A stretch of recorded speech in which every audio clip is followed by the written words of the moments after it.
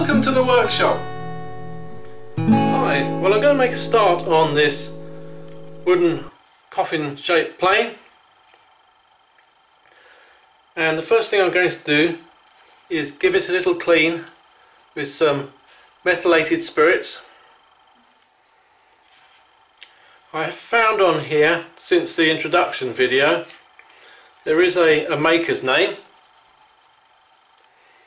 and that is Griffiths of Norwich, and I expect someone will tell me pretty soon when they've seen this video that that's actually a very expensive plane and I shouldn't have done anything to it.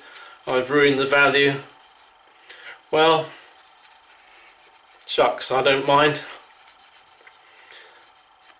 As far as I'm concerned, it's of no value unless it actually works, and at the moment it doesn't work. So we'll get it into working shape and it can pay me back in the workshop. I'm not a collector of planes, and I certainly don't know about wooden planes. You could show me a very expensive wooden plane and I wouldn't have a clue. I know how they work, and how they should work, and how well they can work, but I wouldn't know one that was worth a lot of money and one that wasn't. So to me, all I'm interested in at the moment is getting this reasonably clean so I can go about the process of restoring it to working condition. So the methylated spirits is not a particularly strong cleaner, but it will get a fair bit of the grime off, and I won't be constantly getting filthy hands whilst I'm working with it. I can feel it's a little bit sticky, so I imagine somebody has shellacked it at some point or other.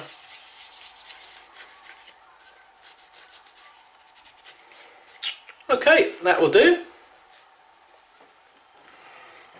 Now I've had a bit more of an inspection with this plane and I'm quite pleased. The ramp is pretty smooth and appears to be pretty flat in the same plane as well. So I'm not going to do much to that. I have a Japanese file here which actually has more of a planing action to it. It can take very light planing strokes and it's flat as well. So I'm going to just clean the ramp very slightly with that. I'm also going to clean up down at the bottom of the mouth here where these shavings initially hit. Now that's quite rough. I don't know whether it was originally made rough or whether somebody's attacked it with a chisel at some point or other. It's not great, so I'm going to smooth that off just so that there's less friction for any of the shavings trying to come out there. The abutments where the wedge presses up against, they also feel quite smooth, so I'll just go give those a light touch as well. Turning our attention to the bottom, you may remember that it had a steel toe to it, and I thought it might be retrofitted, and I'm sure it is now, because in no position is this toe a good match to the body. There's overhang and different amounts as well. There's a lot of overhang at this end by the mouth and very little at this end, and I don't think it's just a case of the plane shrinking a little bit. I think it's either a retrofit toe or it's a replacement toe and it isn't a good fit. So I shall also be tackling that.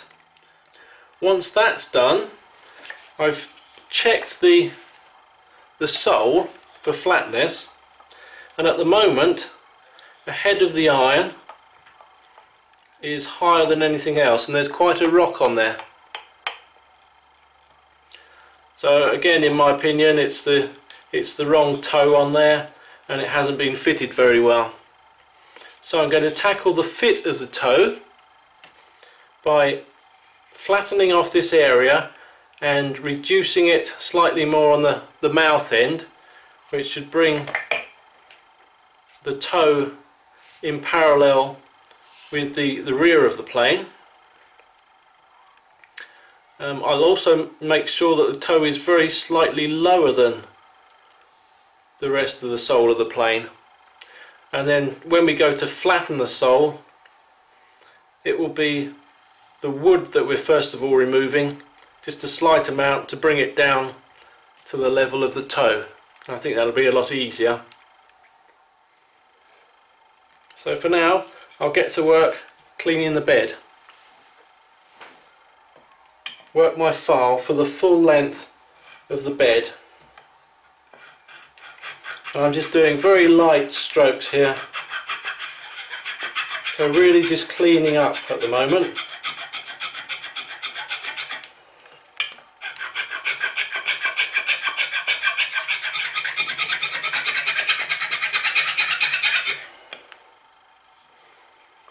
But it's feeling a lot better.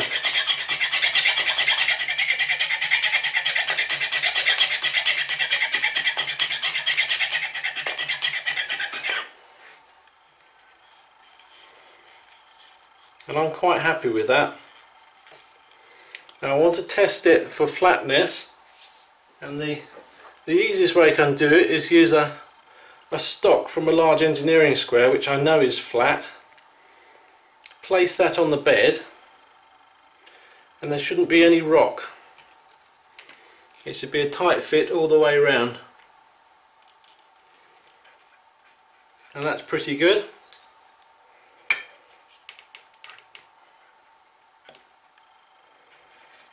And that feels pretty good, and I can hold it up to a light source as well and check, looking down the edges to make sure there's good contact.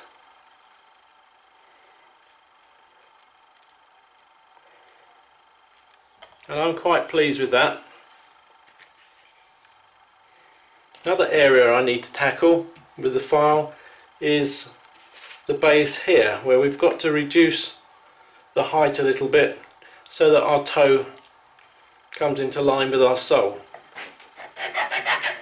And there is a lot of gunk on here, so if we get rid of that first, then we'll know exactly how much more we've got to remove.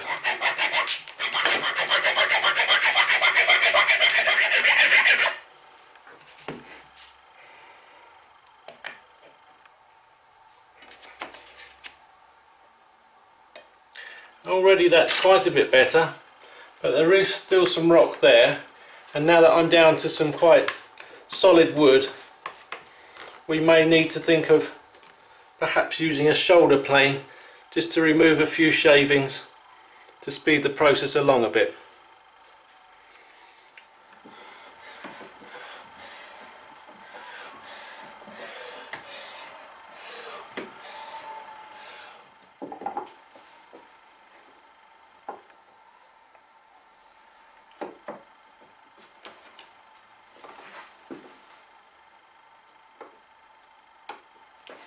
And that's lovely.